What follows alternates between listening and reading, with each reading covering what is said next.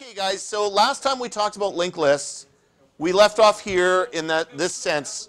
Shh, too loud. So let's review what we're talking about with linked lists and what we need to do in writing the code for it. Okay? So, come on, computer, you can do this. Spinning circle.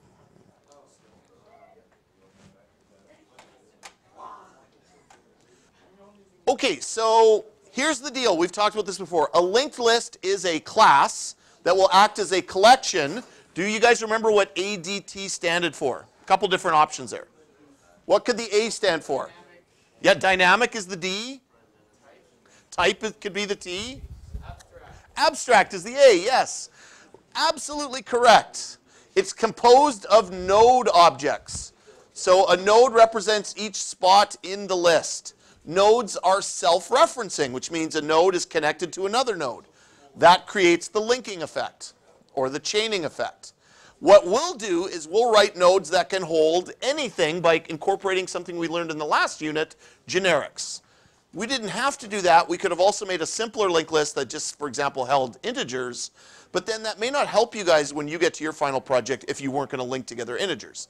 So the fact is, when we create this, you can use it directly in your final projects. And even in your final IB things, if you guys continue with IB, as these IB students did when I taught them linked lists, they just used the one we did in class directly in their project. So it reduced their work line time. Okay? So what kind of methods are we going to need in this class, the linked list class, to work? Well, at minimum, we'd need to add, right? That would be a given, right? So let's use that with the example that we have right here. So here's our list, our grocery list that we had built. Whoops. I want to add to this grocery list. Okay, so let me just put that up there. And I'm just going to shrink that. So let's say I was going to add to this grocery list another grocery item. So give me another grocery item. Salami. How do you spell salami?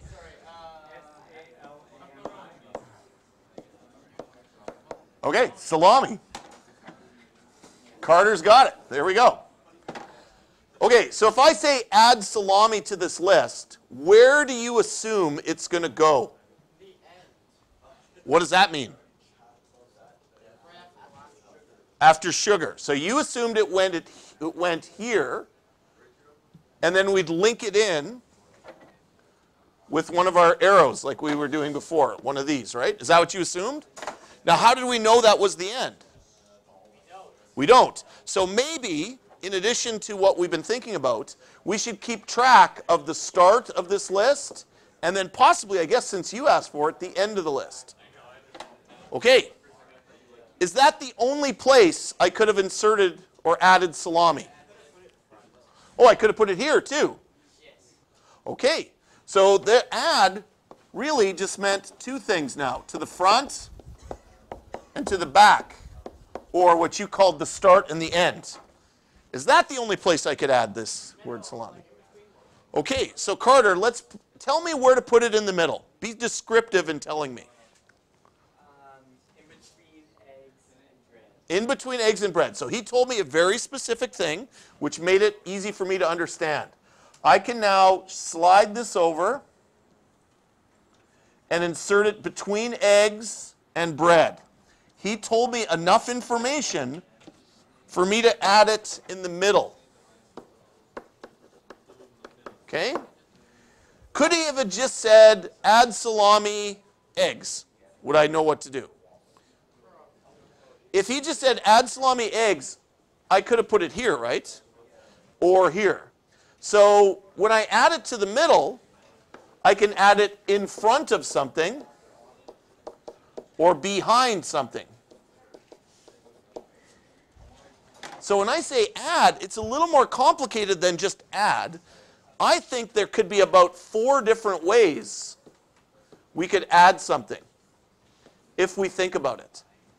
Okay, so now salami's in there. What else at minimum would we need to do with our list other than just add?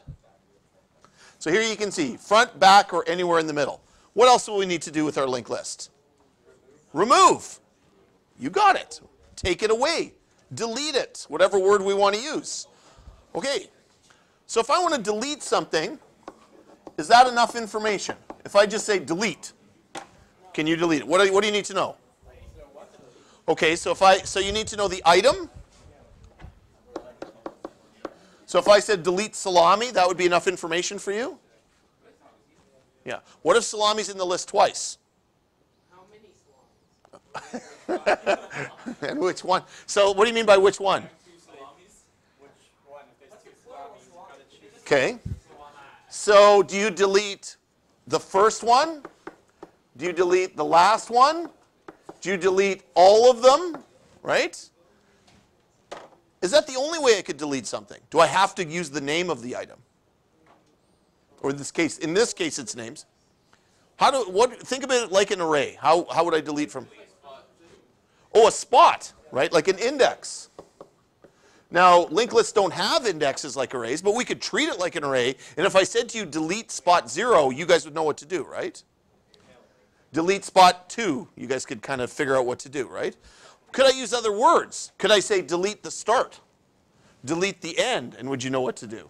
So also deleting has more to it. But that's why, again, we're building this into a class, is it'll have all those things in there. And by the way, can I do either of these with an array? When I make an array, can I add another spot to an array easily with the array itself? No, I'd have to write a whole bunch of custom code and to do that. Can I delete from an array easily? Same thing. So if we build this into our class, we're already better than arrays. Now, what can I do with arrays that's really easy? Well, that's the next thing we're going to need. We need to change spots in the linked list, or mutate them, and we need to get access spots. So we need accessor mutators, setters and getters, because that's easy with arrays. You say array spot 2 equals 7, you just mutated your array. You say output array spot 3, you just retrieved or accessed a spot in the array. So we're going to need those. We need the equivalent of those in our linked list. And then again, just like an array, one of the things we do with arrays is we loop through them. We travel through them, or the more advanced term would be to traverse. So we're going to do that with our linked list as well, a way to travel through the linked list. Okay, so that's our to-do list. If we were to make a methods to-do list, add to the linked list as a method. But again, let's be more specific. Why don't we name these things like add front as a method? Okay? And it'll take a parameter, the item that I'm adding. And in this case, we'll be doing a generic item, right? We'll add to the back a generic item. We will add in front. We'll add this item in front of spot, and then maybe we'll give it a number. So in front of spot 0, add this. Or we could give it another thing like salami, like when Carter said, added in front of salami. We can add it to the back. Same thing, the item to a spot. So these are the way we will start looking at methods. Adding is more than just adding. It is sort of a collection of methods there that does that. Now again, with arrays, we go like array spot 0. But with this thing, since it's a linked list, we'll use a method like get this spot and set this spot to be this new value. Whereas with arrays, we just go a spot 1 equals 5. Here we'd say set spot 1 to be 5. Does that make sense? So the getters and setters, which we learned in the last unit, will come in handy in this unit with this big linked list. So in the end, when we're done, you'll have this linked list where you can use these methods, and it'll do all the stuff arrays can do and way, way more and be more efficient. Okay. So the fact that adding and removing are not available in arrays immediately makes the linked list better in that sense, even though it's going to take some time to make it. And since we're building it into a class with something advanced within it, like generics, it will pay off in the end for you guys that you'll have this linked list that you can use. And honestly, you can use it beyond this course. I have had students now for the last few years go on to university classes and say, hey, that linked list we made in high school was way more advanced than the one we did in university class, and it was handy that I had it as a reference. The linked list that we've been talking about looks like this. This is called a singly linked list because each node just goes to the next one and the next one after that. It's kind of like a one-way highway. You go one direction. And that's what makes it beautiful? Never mind. The opposite would be a two-lane highway. So to think of that, let's just visualize that for a second. Our current linked list node has a link to the next node. And on and on and on. Eventually, it reaches the end. The end, we usually draw a slash to indicate that that's where the list terminates. Okay? But that's a singly linked list. It is also possible to make a linked list where each node links to another node, but that node can also link back to the previous node, which means we have a slash here and we have a slash here. So this is a singly linked list. This is a doubly, which is a fun word to say. Doubly linked list. What's the advantage of this one? What's the advantage over this one? Right, so for traveling or traversing, you can go either way through the linked list, which is sometimes handy, right? Starting at the back end and going towards the front, especially when we're talking about ginormous lists, is very handy. Plus, when we think about adding before and after, it's handy that we can move both directions quite nicely. Okay? So in this case, one direction sucks. Because we're going to make a doubly linked list. We are. We're going to do it right. Okay? We're going to make, if we're going to make it, we're going to do it right. Okay, here's an animation that shows you how, again, how insertion will go. Insertion into the middle. So watch here as I insert a node in this animation. So I just basically redirect the link to a new node and direct the new node to what the old node was pointing to. And now this has been linked into the chain. Does that make sense? So we'll write code that does that. When we delete an item, similarly, it's all about connecting the links properly. So watch. If I'm going to delete 51, I just redirect this link around 51 and sever the other link, and now it's essentially deleted. Okay? Now, to talk about deletion for a second, we're talking about the management of memory. And in an ADT, that's one of the benefits, is it's using memory dynamically. In languages previous to Java, like C++, you had to write code to tell it to explicitly give up memory, because it would hold on to the memory.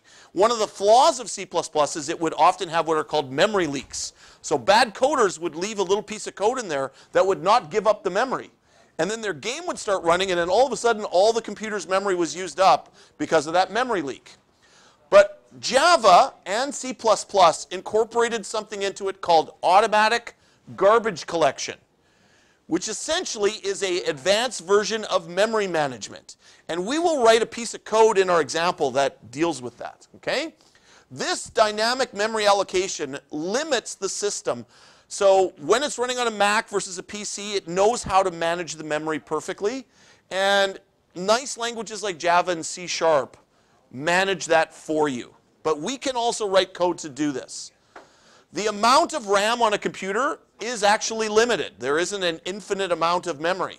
And when RAM is full, it goes to the secondary memory, or the hard drive. For those of you who are interested, we're going to learn more about memory management in the IB grade 12 class, as this year's IB students have been doing. That keyword new is actually what is creating new memory dynamically. That's why we write that word. Every time you see the word new in your code, that's what it means, is that it's creating new memory at that point. Okay. Since a linked list is a series of linked positions, we do need, and we just talked about that on the smartboard, an entry point. But you guys even identified the fact that we might need multiple entry points. which is what you guys called the start and end, or could also be called the front and back. Traditional names, though, for those are the head of the list, and what do you think the other side's called? The tail, that's right. But you don't have to call them that. You can call them front and back. You can call them start and end. Traditional names are not necessarily need to be used, but when we create our linked list, we will use the words head and tail, okay? To keep them traditional and also match up with hopefully any post-secondary education you guys get in computer science. Now, here is an examination of the doubly linked list as well, okay? Including the head and tail. This is essentially what we're going to be making. We're going to make this a node that has references to the front and back, or sorry, the next node and the, what would you call this? Previous node, yeah. We will, once we build the linked list class, we'll have a reference to the head and the tail. Okay, it's a doubly linked list, and the contents of our node will be a generic item, so we can make it a linked list of anything. Okay, so this will make it an incredibly useful piece of code for you. Exactly. And not just your final project this year, you'll find a project next year and on into, basically the thing we're making could be used right into industry. It's going to be that powerful. Now that's a bit of a big claim I think I'm making on my part. But nonetheless, it will be a linked list that will be so well constructed that you will absolutely only have to do this once and then just use it for any programming that needs it from this point forward. Well, that's why, if we take a look at the project, that's why when I had you guys create this, I said, make a collections package with these two things in there. This is not testing. Down here is for the testing. But this collections package, you can copy and paste that package right into another project, and it'll bring the two classes with it, and then boom, it's ready for use. That's the idea, okay? I didn't tell you to make them yet? Well, let's do that now. And I'm just going to pause. Okay, so let's just get a little start on our node class now. So if you remember in the last unit, we wrote into the NetBeans template the ability to automatically write in a couple of methods. It was part of advanced classes. So you should have a toString method, an equals method, and a clone method that we will fill in later. We will be doing those for these classes. But let's talk about the node specifically. And I'll even move the constructor down. We'll do the constructor next week. Here's what we know about the node class. It holds a generic. So in the signature line of the node class, let's indicate that by putting the angle brackets with a letter inside. We'll go with the letter T to say this node will hold a generic item. Let's make that item a property of the class. So the property of this node class is a private T piece of data. So that's the data that this node holds. It's private, okay? Or should we make it private? Let's make it public. That's more logical because we want to change that data. We want to assign it values. We want to read the data out of the node. So we'll make it public in this case. We're never actually going to make nodes. The linked list class will make the nodes. Okay. Now, the other thing about this class is it's, again, what's called self-referencing. So this is what I'm going to leave you with today, is these last two lines of code. In addition to that property, we're going to have a public node called next and a public node called previous. Okay? Now this you haven't seen before. You haven't seen a class that uses another version of itself inside itself. It's kind of like recursion, but it's not because it's not a method. It's a class that makes a reference to another object of the same class, which is what I meant when I said it was a self-referencing class.